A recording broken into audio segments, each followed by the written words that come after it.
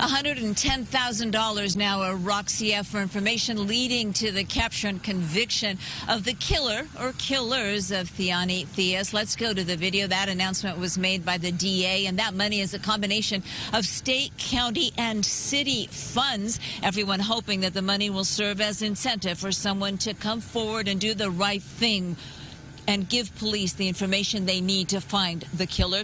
Theus's body was found on January 8th on the side of a freeway on-ramp. The teenager had been shot to death, her body dumped on the side of the freeway. LA County's District Attorney George Gascon says she was last seen leaving her home in Compton on January 7th when she reportedly told her dad she was meeting a friend and going to a party. Subsequent investigation, the DA says, indicates a 16-year-old may have been the victim of human traffickers.